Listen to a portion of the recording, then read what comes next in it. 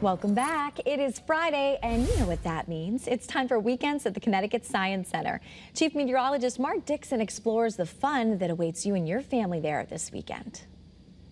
Hey guys, we've reached the end of the week. Of course, that means we're back here at the Connecticut Science Center, joined by Sean, and back by popular demand, Carle and his amazing live stage show, Bubble Mania, joining us in our theater for kind of like a little residency he's going to be doing with us. Starting today, Casey's going to be doing his Bubble Mania show every Friday, Saturday, and Sunday for the rest of July. And there'll be multiple shows a day. Yes, multiple shows a day. And in case maybe people are not familiar, what exactly can one expect? Carle's Bubble Mania show brings bubbles to life. Hundreds of bubbles will fill our theater, and he will actually even put an audience member in a bubble. Oh, wow. Inside of a bubble. Impressive. If you haven't seen that, it's something to behold. All right, so while this is an add-on to Yes. your visit here at the Science Center, you can basically visit this summer for free. Yes, you can, which is great because it's going to make coming to see the show seem even cheaper because your admission to the Science Center is completely free if you're a Connecticut resident, 18 or under,